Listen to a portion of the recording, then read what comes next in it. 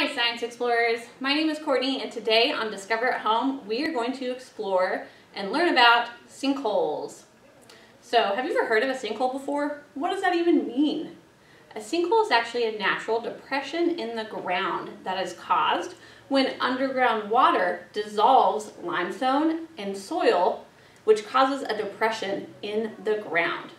Now sometimes sinkholes form gradually, slowly, over a long time, or sometimes they can form very quickly depending on the situations around. They're fairly common in the United States, making up in about 25% of the United States. And why does this matter? It actually matters because humans can cause sinkholes to happen. Not all sinkholes are made by humans, but whenever we use groundwater, whenever we take it out from the ground rapidly and there's nothing left to support, we can actually cause sinkholes to happen. So why don't you grab an adult, get their permission, and let's do an experiment together. Once you have your adult's permission, grab the following materials. You will need a foam cup, a pair of scissors, a thin sponge or scouring pad, some sugar, some sand, a piece of paper, a clear container that's about as tall as your foam cup, or a little taller or shorter, and water. Now remember, you may be able to do this experiment on your own, but we always encourage adults to participate with you so they can learn what you learn. It's a really fun experience. To get started, we are going to take our foam cup, and in the bottom of it, we're going to poke a hole just about the size of our thumb. So you can really just take your thumb and poke a hole through. Then you can kind of tear the extra pieces so there's a little hole in this foam cup. Next, you're going to take your thin sponge and you're going to cut it to be the same size as the bottom of your cup. So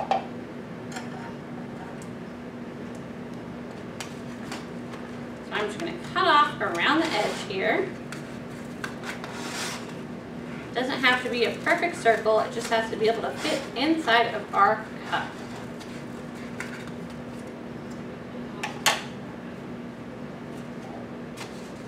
Once you have a cut, you're going to stick it down inside the bottom of your cup. Next, you will take your paper and we are going to roll it into a tube. Now, whenever you roll it into a tube, you want to make sure that it's not wider than half of your cup, half of the diameter of the cup. So your paper may be smaller or bigger than mine, depending on what size your cup is. And then just for ease, you want to cut it to be about the same size.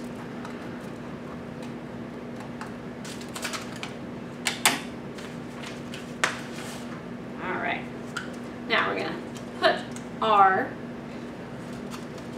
paper in the center of our cup. We're going to take our sugar and we're going to pour our sugar into the center column that we have made inside of the tube.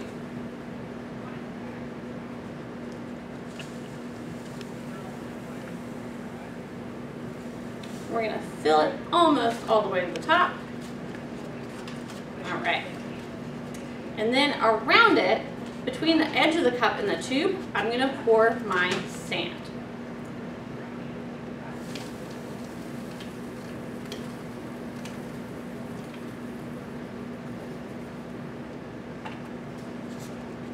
Kind of even it out.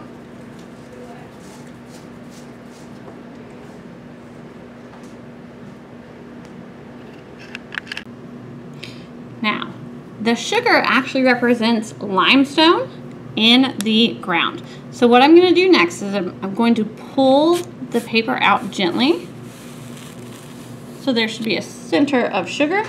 And then I'm going to put just a layer of sand to represent soil on top. Like that. Now grab your clear container that's about the same size as your styrofoam cup, and you're going to fill it about 1/3 with water.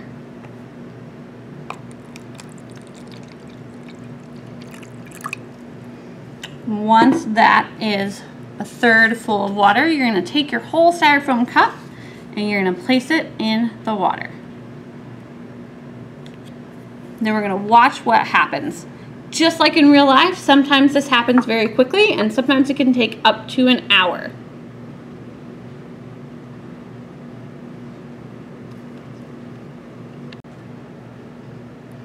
Now, just continue to observe to see what happens with your sinkhole.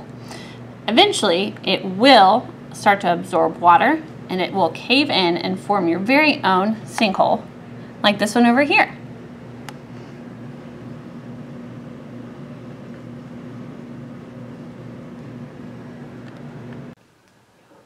We hope you enjoyed today's Discover at Home Sinkhole in a Cup activity, and we will see you next time.